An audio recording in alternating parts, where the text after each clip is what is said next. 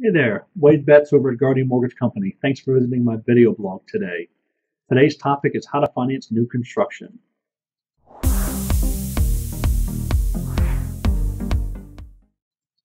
So there's basically two types of construction financing out there. There's a one-time close or a two-time close. Each has its advantages and disadvantages, but I'll go over a very high-level overview of each of them today. So a one-time close is where you finance the purchase and construction of the property all in one fell swoop.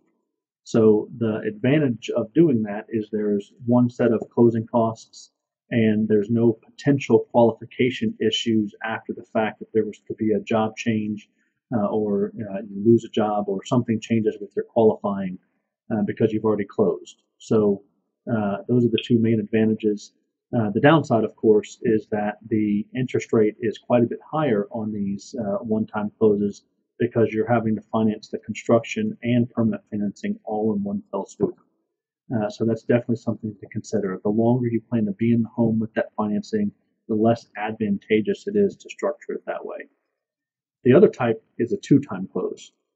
So the benefit of a two-time close is that you are able to take out a construction loan to purchase the property, and then you basically refinance the loan when the construction is done into permanent financing. So that is allows you to have a much lower interest rate, all things being considered.